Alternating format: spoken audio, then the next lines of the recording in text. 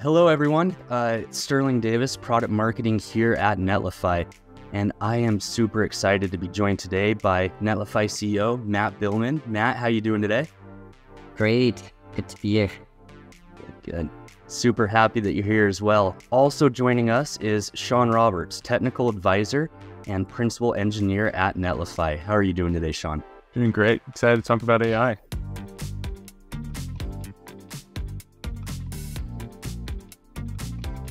Perfect. So we do have a pretty exciting announcement in terms of new feature and capability for developers within the Netlify platform. I know I'm excited about it. And as we dive into what it is, to help frame it a little bit, Matt, if it's okay, I'd love to use a quote from you that I just love on this. And it's about generative AI. And you said, today, generative AI is changing the fundamental constraints of human-computer interactions. Companies are at the precipice of a major change to all aspects of their digital experiences. I could not agree more. And today we're announcing a piece of that vision and how generative AI can equip developers with better tooling, ultimately to improve the developer experience on Netlify. What are we announcing today? Yeah, so excited for today's announcement and just a small step on building out lots of the way that we'll just see across the board of a product like ours, AI changing the level of productivity that we can help developers get to. So we always pioneered like this pretty amazing sort of time to aha moment experience of coming in, picking a GitHub repository, and in a few seconds you have like the best-in-class production qualities, release management pipeline set up, deploying straight to like a global edge delivery network that can handle any scale of traffic and any kind of event you'll want to throw at it. We've always like loved the magic of that best path, but then sometimes that path breaks at a step. And typically when we see it break, it's often people coming and saying, hey, the build didn't work, right? Like why did it fail? What's wrong? Like I set all of this up, ran my build, and now there's like some weird build error. Oh, I made a pull request and now the build is failing. What's happening, right? Like, and you can go in, you can crawl through all their logs and try to find out what's wrong. You can look up different resources and so on. But what if you didn't have to, right? Like, what if Netlify could just tell you why did it fail, right? Like, and could just give you that information directly so we can get you back on the good path. And that's basically what we're launching today. I love that. So exciting. Talking to developers across the board, there are a lot of emotions tied up, right, with failed builds. What's interesting is across the board, these folks kind of express the same emotions. There's frustration. There is some level of anxiety. There's great apprehension as when something builds, then they have to go through those steps, as you said, of troubleshooting what failed. Not only that, but finding a solution, then quickly implementing that solution to get to market in a timely manner. I love the idea of having something that within a single click of a button can help identify these build failures. Not only that, but provide solutions of what to fix and where to start. This beginning place is identified, and then the time to solution is that much shorter because of these things that are suggested. And then you can, of course, implement those solutions and then test. And if there is an additional failure, you can then identify it at that time. It's super exciting. How do we see this impacting developers, the developer experience, helping shape developer tooling in the Netlify platform? And how do you see this impacting teams across the board? Sean, would also love your insight on this. Being technical advisor, principal engineer at Netlify, this is a super exciting release, leveraging generative AI within the platform, within the workflow for developer tooling all around to build a better developer experience. Would love to know your insight on what has you really excited about what we're working on right now, and maybe even a couple of hints of what you might see in the future. Yeah, it's a great question. I think what we're seeing in the market right now is going after a lot of obvious kind of opportunities with generating code and generating images and artifacts like that. But when we look at what Netlify can bring to the table, we sit at the end-to-end of the stack, right? From development all the way to runtime to content creation, everything in between. And across the software development lifecycle, there's so many opportunities to augment tasks that are cumbersome, just provide superpowers to developers and content creators and different parts of the team to accelerate how they get their job done. And even where possible, even give them even more optimizations and kind of, jump ahead and augment the idea of how can we give you optimizations? How can we give you speculative ideas about what could, improve the type of thing that you're currently working on, even more than just solving the specific thing that you have right in front of you, but how can you even make the whole thing that you're building better? Absolutely. Could not agree more. And I think that this is the beginning of a wide array of these technologies that seek to leverage AI in fun and new and unique ways to do exactly what you just said. And writing a lot of code as you do, what is some of what goes through your head when you're writing lines and lines of code, and then you commit the changes and it goes to build and it fails? What does that process look like for you today, and how do you envision using this same feature to accelerate your own work?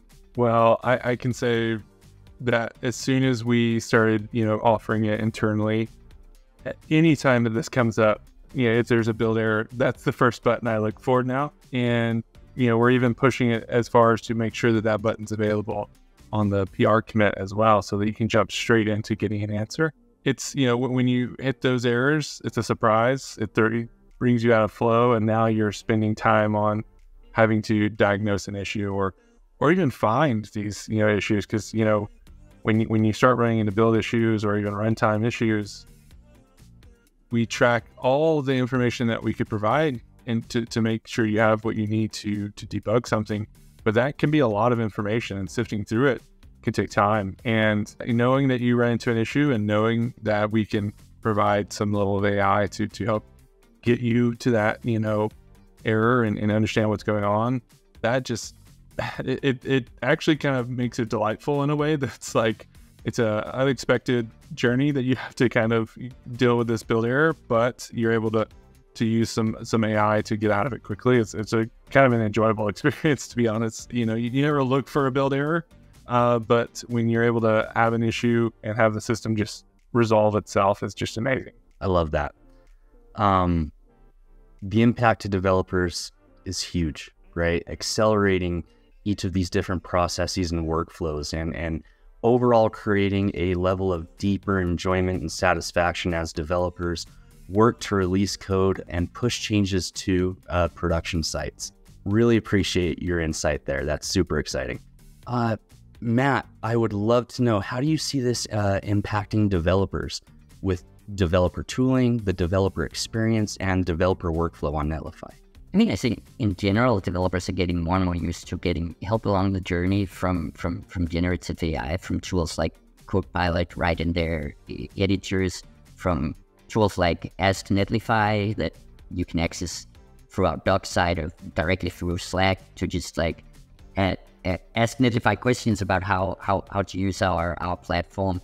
And I think this is a first step towards like just integrating these productivity gains in all aspects of the workflow, right? Like, and we just know that this like failed built part of the workflow is such a typical blocker, right? Like, it's either a blocker for first onboarding where you're trying to figure out like how to get something new live and how to make our system work, or it's typically a blocker when you're right in the process of building towards a release and you're in a hurry, and it's like sometimes it's crunch time and you need to get this through and something's breaking, right? Like, so I think that's such a key emotional moment that can spark great joy if we can just instantly essentially tell you like, hey, here's what you need to do to get to the next step and fix this. And it can save a lot of time. And obviously we sit in a good spot where the data we have and can look at is just sort of really relevant to a specific problem set of running CI/CD builds for a web pipeline with like the set of modern front-end tools that our users typically deal with, right? Like, so we expect like across this type of barrier to moving fast, that there'll be a lot of opportunity for us to help people accelerate. I love that. And a lot of opportunity there, right? Like you just mentioned. And it sounds like there is potentially more coming along those lines. So super excited to see how the future shapes out and how we continue to rethink about the developer experience and accelerating these developers even faster than they're going right now on Netlify. Me too. Appreciate you, Matt. Thank you so much. Have a great one. Bye. Okay, super excited to not only talk about this amazing new feature, but to also show you. So without any further ado, we're going to have Sean Roberts demonstrate this feature within the platform to show you exactly how it works, who it's available to, and how you can accelerate troubleshooting failed builds with AI within the Netlify Composable Web Platform. Take it away, Sean. Okay, everyone, this is a quick demo of Netlify's new deploy assist capability where we use AI to help identify solutions to deployment failures. And you can see in this example, on this deployment, I've, written some code and deployed it, and something went wrong. Traditionally, I would go through here and have to deal with hundreds of lines of sorting out what's going on. But with our new capability, we can just ask why did it fail, and we'll get a diagnosis and a suggested solution for us to try out. In this case, it's, I haven't set an API key for this environment, and so, it can tell me exactly where this error occurred in the logs, as well as kind of give me a suggestion for what to do next.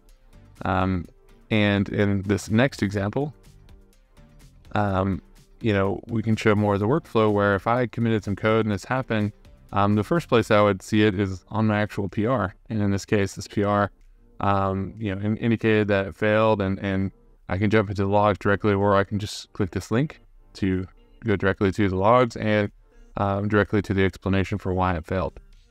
And in this case, it's a TypeScript issue telling me that, my user ID should be a string, not a number, and something within my coding plan failed there. With the AI enablement, we can enable this for the full team, so all of our sites can have this ability. And if necessary, you can also disable it for all your sites. The capability also extends to being able to suggest code suggestions and various different types of failure modes. So it's not just whether or not the code is having an issue, but also information about the environment and how to solve it on Netlify. So, no one wants to have to deal with deploy issues, but we're looking forward to seeing how this, new AI capability can really improve the productivity and make it really easy to go from the surprising situation to having a solution in place.